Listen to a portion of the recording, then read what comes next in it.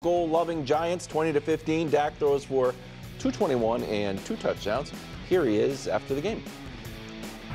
Coming on the road, first division game. Division wins are always tough. As I said, then you add on the road before a long weekend. Puts a better taste in our mouth. But at the end of the day, as I've said, even after those 2 losses, a couple weeks, or the past 2 weeks, it's a process. So we're not going to get complacent. We're not going to get overexcited about what we've done tonight. It's about building, and it's about figuring out what we can do better in all phases. But it's a lot easier to do that with the win. Okay, Brew, put a grade on the Cowboys' performance, please. It's a sad day. Oh. It's a sad day because it's now clear. All right? Like, the last 2 losses, they were losses. Yeah.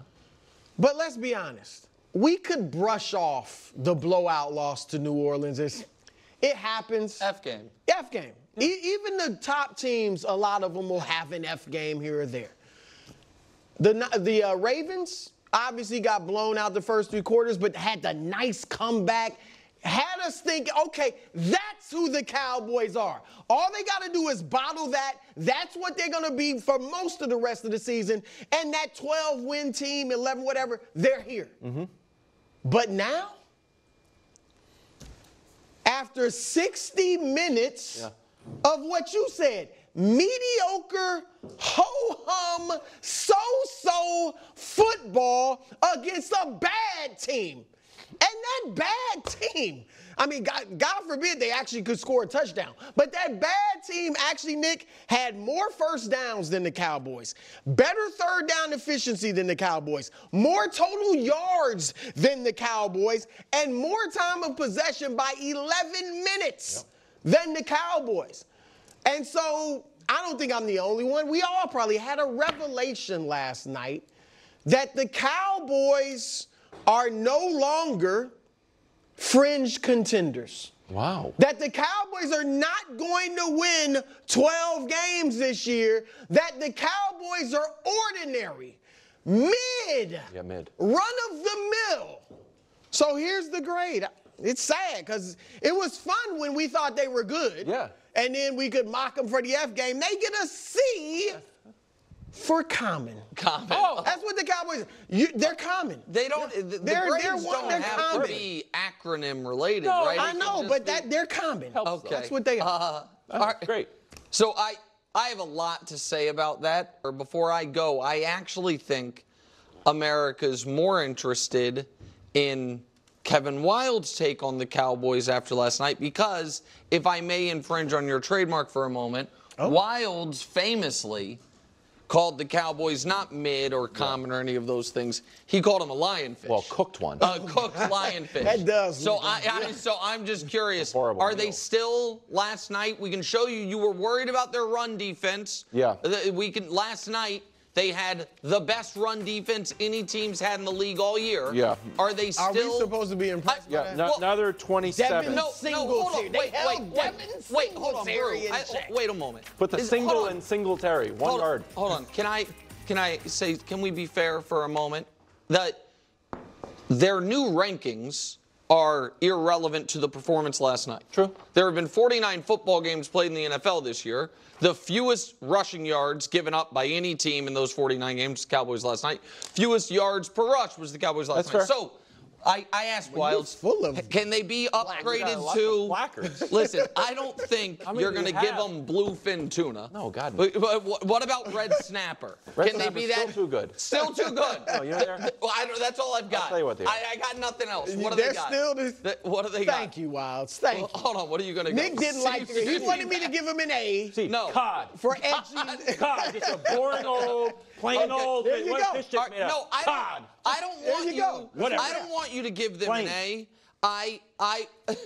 My grade almost would have been S for survival to go along with what you were like to go along with your theme. So theme of it. Yes. But I don't know sometimes who we are comparing the Cowboys to. Who in their conference, Brew, looks great? Who? Not the Cowboys. No, but who? You I can tell you who looks better.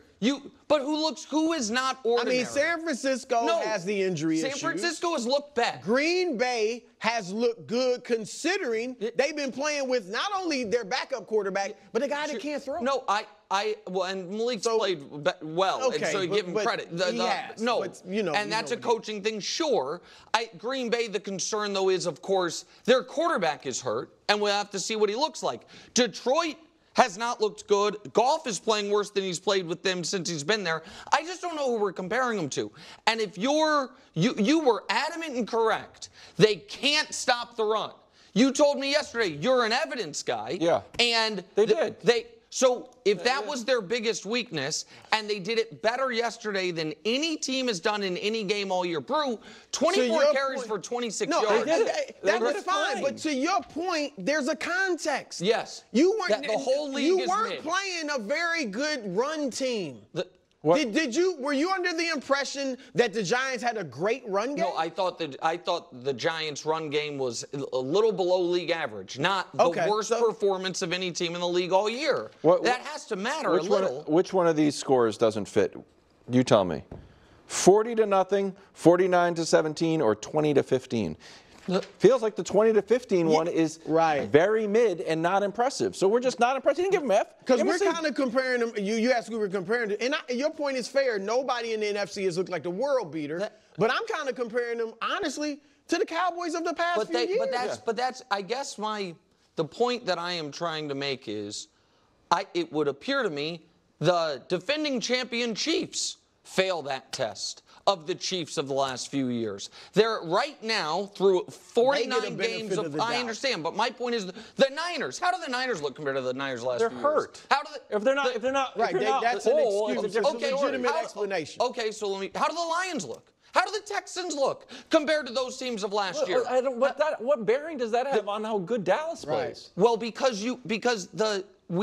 they are being measured against, at least how I do it, the teams with which they have to compete with. Oh, I'm measuring them against the expectations we had for a team that was supposed to have the most expensive, one of the most expensive wide receivers, and the most expensive quarterback, and America's team, and a running game that they ignored that kind of flared up on them, and a great defense that is now hurt and can't stop the run against the lowly Giants. I don't know how you can come away from that game being like, no, I said S for survival. The point I'm trying to make is you guys said yesterday that if they won 40-0, it wouldn't matter, and now they win a game where the biggest weakness they have had up to this point in the year, they reverse that, and it's like, okay, well, that didn't really matter either.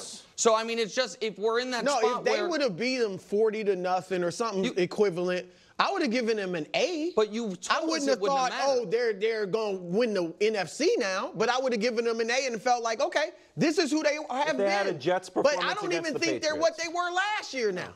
That's what I'm saying. I don't think they're as good as they were last year. Do you right now, because it seems like you think they're not a playoff team? Yeah. I mean, I don't know. I picked them to make the playoffs. But I'm not asking you to change your pick. I'm saying, do you think they're a playoff caliber team the way they've played? 7 teams are going to make it. Like, to your point, nobody in the NFC. I'm not saying they're not going to make the playoffs, but they're common. That's what I'm saying. They're common. Okay. Brew, I want to get your reaction. I showed you a write-out of this quote, but we have the sound from Dak. Here's what else he said. I want your take on it. Take a listen. Got to turn the narrative. Got to change the narrative. And that's what this game did, especially over a long weekend. Puts us at 2-2. Allows us, a couple days to get our body right, mind right. If guys want to read about themselves in this team, it's all positive, hopefully. I ask you guys to make it positive. Keep their confidence right and just allow it to build momentum. Brew, your reaction. I like Dak. I really do. But, I mean, the reporter's job is not to keep the player's mindset positive. The reporters don't work for the Cowboys.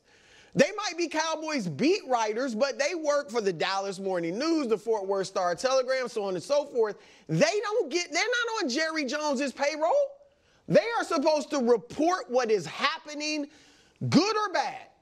be fair, but good or bad. And so that's number one. And I don't know if Dak he should understand it as a veteran. Yeah, I mean, but I don't. That was a little tongue-in-cheek, don't you think? I didn't pick it up that way. I just don't even think you should say. I didn't think it was tongue-in-cheek. Yeah, I mean, I thought it was a little bit. I thought it was. Right, so if the request to the reporters was tongue-in-cheek, I think the idea that the players are very interested in the narrative. Right. Oh, that I agree. And the environment that is that they're susceptible to outside noise. I think that was going to be my next point. Sorry, well then I should have let.